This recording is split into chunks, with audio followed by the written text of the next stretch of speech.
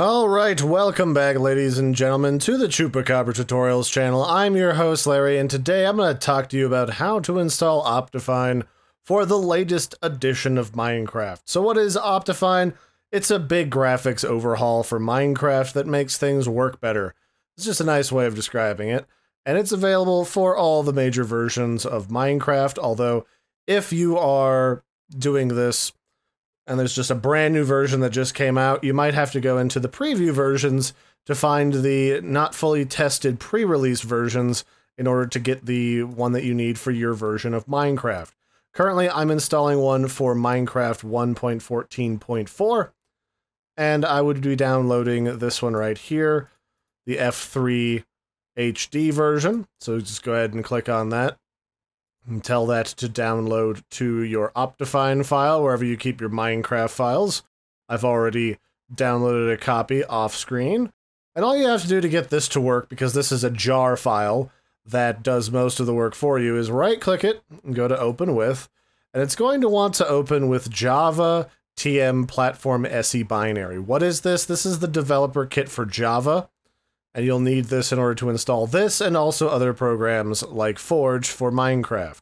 If you don't have this, you can just go back onto the web and look it up. It's available for free on the Java Oracle website. Just look up Java SE Development Kit. I'll also put a link to this in the video description.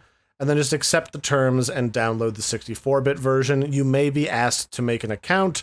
Don't worry about it. It's free. Just go ahead and sign up and then download this, install it, and you should be able to run Optifine just fine.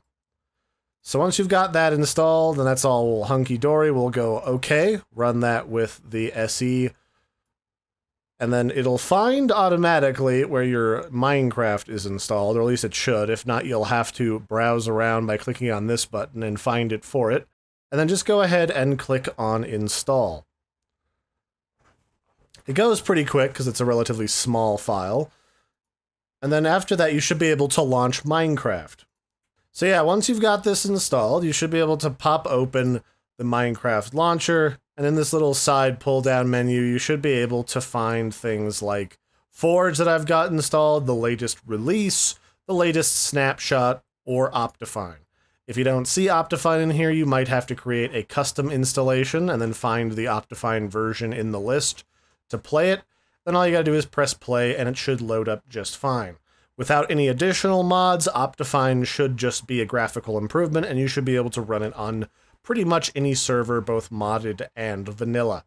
So that'll be it for this one, ladies and gentlemen. I hope you found this tutorial helpful. I've been your host, Larry. If you have any questions or comments about how to get any of this working, feel free to leave those in the comment section below. And of course, don't forget to like and subscribe, and I'll catch you later. Bye, everybody, and have a good one.